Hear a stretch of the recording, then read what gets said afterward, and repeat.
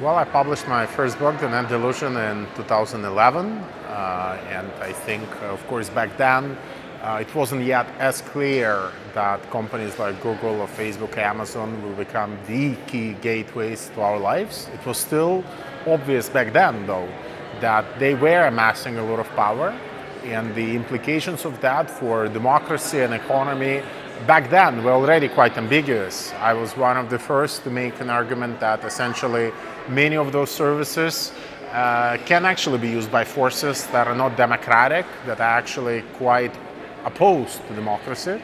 And that's more or less what we have seen proved right in the last few years. We also have not really seen back then the role that data would be playing in the digital economy and the way in which accumulation of data would then lead to the building of artificial intelligence. So all of these are relatively new dynamics that I would argue happened in the last 5-7 years.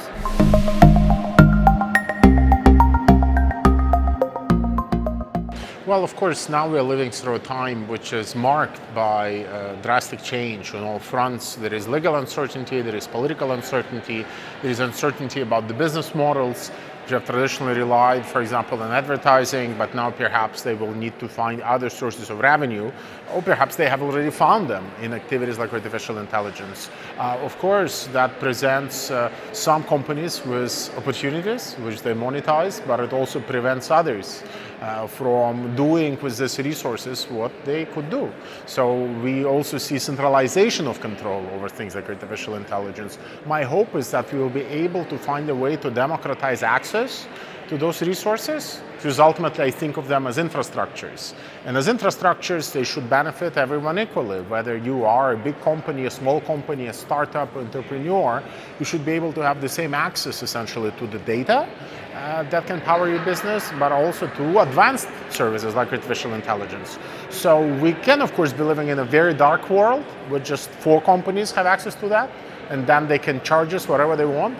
Or we can live in a world where everybody has access to those resources, and we can essentially have an economy which is much more decentralized, with many more players building many more different things, some building self-driving cars, some building solutions to cancer, some building other things, but it's all done in a way where you don't need to have a lot of resources to be able to take advantage of these things.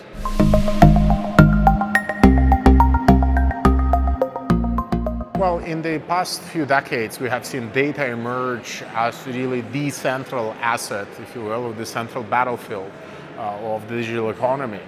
Some companies want it because it allows them to personalize offerings. Some companies want it because it allows them to build artificial intelligence. Others want it because it allows them to sell advertising. There are many, many reasons as to why data has become so important.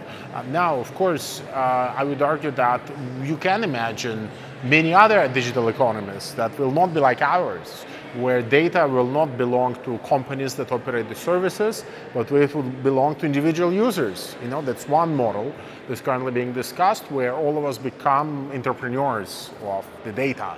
So we collect data, we monetize it, we sell it. Personally, I'm not a big fan of that. I can think of many reasons why I would prefer a different solution, where data is something that we actually own collectively, because ultimately we produce it collectively.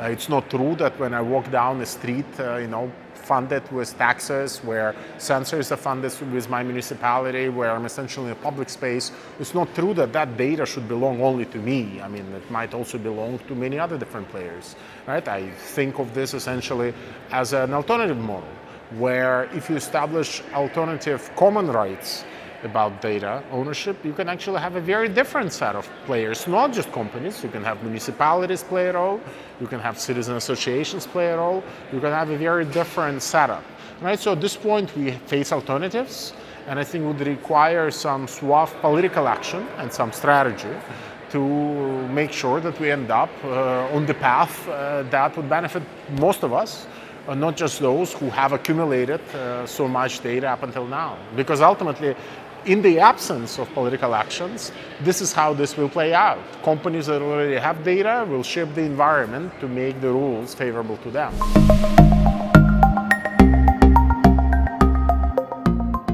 Well, as somebody who studies, what's happening in the digital economy, what's happening in the real economy, and how the two are interconnected, of course, I also see it almost as a duty, almost, to be pointing out, for example, that certain projections about the future that these companies make are very often rather illusory.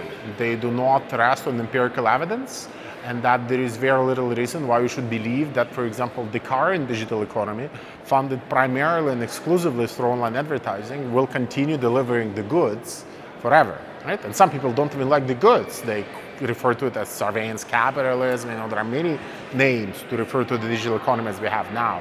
My duty is to be able to understand this landscape empirically and to be able to actually draw the ultimate political implications of what that landscape means, not just for consumers. For that, we have a lot of people in the marketing sphere, in the advertising business and so forth, but also what it means for citizens.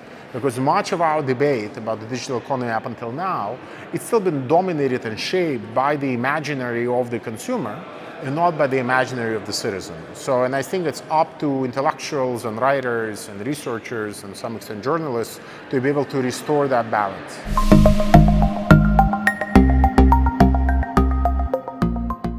Well, the arrival of GDPR on the scene, of course, it's hardly unexpected. People have been warned. It was not a surprise coming out of the blue. I think it does certain things well, and I think there is overall a good intent behind it. However, if the goal is for Europe to somehow restore its former glory and to become an equal to China, to the United States, which are two other power blocks that are responsible now for much of innovation and technology, and especially in artificial intelligence, GDPR clearly is not sufficient. It's good as a kind of protective mechanism, but it only buys time for Europe, right? It buys time, and that it still does not answer the fundamental question of why of top 8 firms that are big in technology and data services and data, why none of those are European firms? And does it mean that Europe stands to lose something economically, geopolitically, and so forth? And that's the question that I think you cannot really address through GDPR. Maybe you can slow down what Americans are doing and what the Chinese are doing, but it does not go far enough, if it goes there at all, in actually articulating an alternative vision of how you can actually grow a domestic technology industry that will be able to compete with the likes of Alibaba, with the likes of Amazon.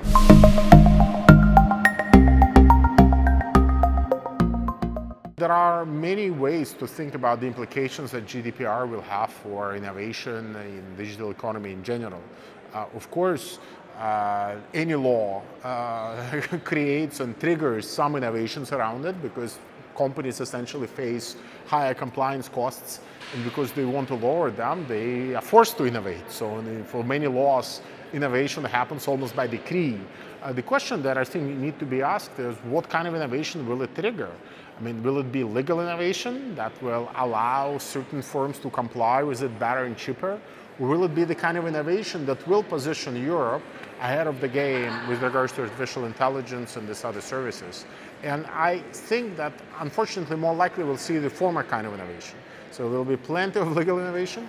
It will not necessarily be, and maybe there will be innovation for people who would really like their privacy. For people who like their privacy, fantastic.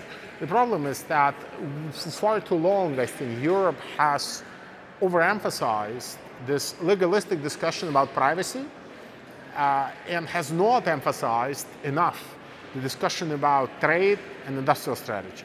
Because clearly the reason why the Chinese or the Americans are winning now is because they have not been framing it only as a question of privacy, they've been framing it also as a question of trade and as a question of industrial strategy.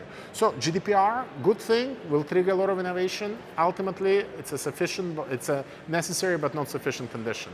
And I think it's up to Europe to be able to understand what those other missing conditions are for it to be able to catch up.